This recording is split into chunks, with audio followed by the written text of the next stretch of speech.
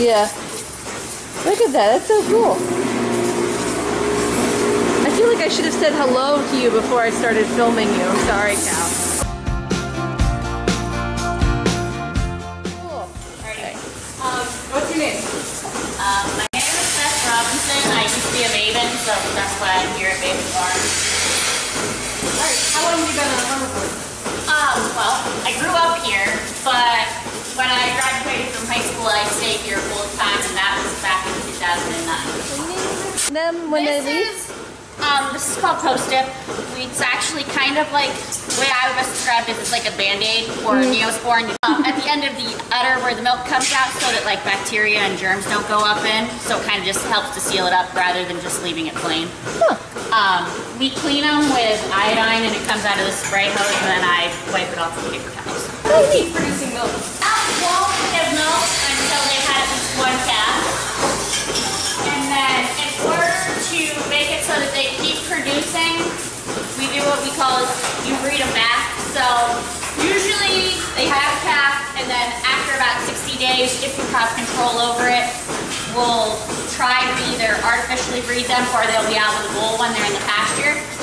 So then just like a person, a cow is 9 months pregnant. And then they have a calf, and then hopefully when they, what we call come fresh, which is when they have their baby, they come back and after a few days they'll start to produce more milk than they did before. Do you have a favorite cow? I wouldn't say I have a favorite. Is there some that I'm more partial to? Yes. Is there a reason? No. I mean, my daughter's favorite cow's name is Blondie. She's a lighter colored one. I mean, mine's usually just a boring black and white one that I just like because I like it. She's probably, I've only been milking her for about a week and a half. So that's why she still just doesn't like the whole concept at all. When they're first born, they get a metal ear tag number in them that is like something that the government can track. You have to have an issue to your name. Then what we do is, you can see on that one where it says the 357, or they get that when they're what we call a heifer, which is an animal that hasn't had a calf yet.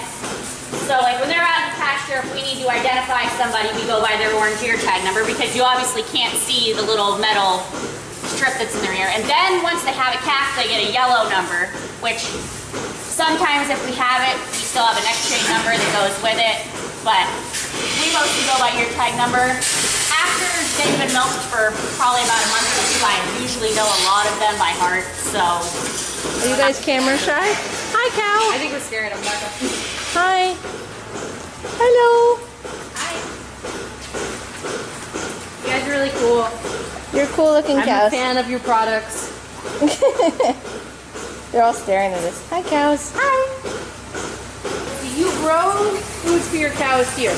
Yes, we grow corn, oats, soybean, wheat, and then hay, which is also like big grass fields that you see out there. Hay goes into either small squares, big rounds, or big squares. So square bales of hay are yay big, rounds, The shredded wheat. the big round ones, and then we also have long, about 5 foot long, by about 3 foot tall, big squares that we do. But you can also do what's chopping, they call it chopping for that, and it turns it into like a whole bunch of minced up grass, and then they pack it all together.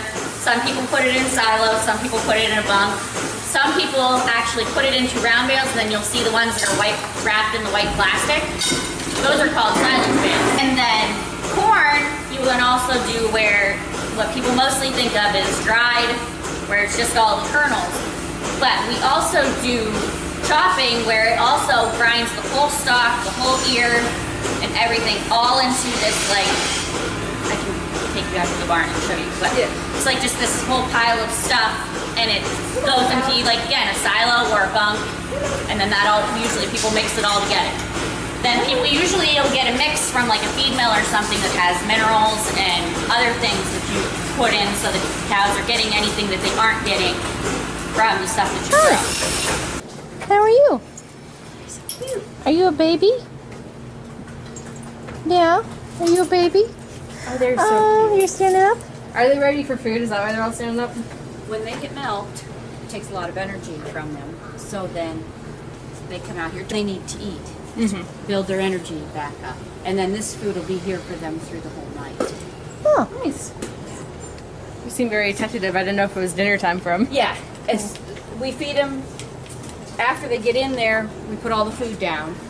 Then they eat, and then in the morning, same thing. When they get loaded, then Beth and I